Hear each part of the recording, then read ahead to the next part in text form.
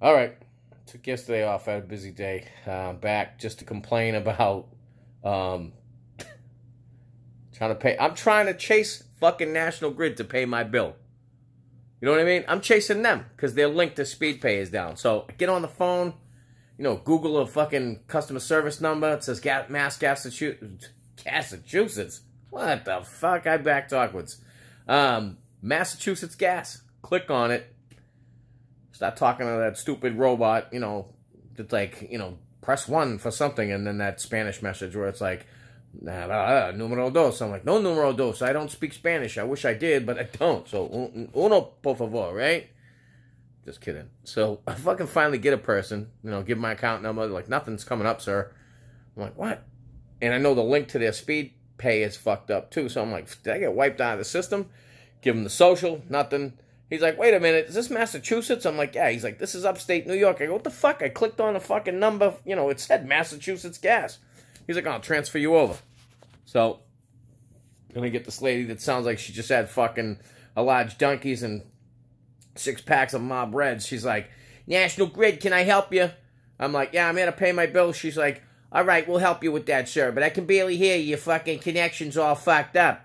She's not swearing, but she's telling my connection. She's like, look, sir, you're going to have to call us back. So I'm like, son of a fucking bitch. I've been on the phone for like 12 minutes now, right? Just absolutely driving me batshit crazy. I'm ready to pull my own ears off and throw them at the window.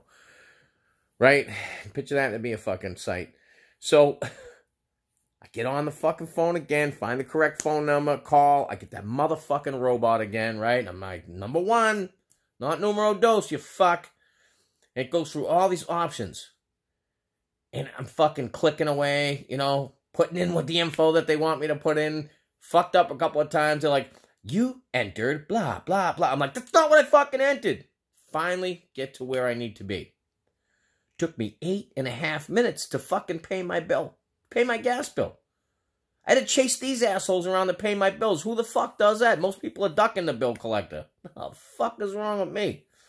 One of the most infuriating things is trying to get somewhere or talk to somebody when you get all these stupid fucking automated systems that, I don't know, I'm on a cell too, so probably can't hear me, and I got a bad accent, but I don't know, does anybody else find this equally frustrating? Or then when you finally do get a person, they have their head right up their asshole?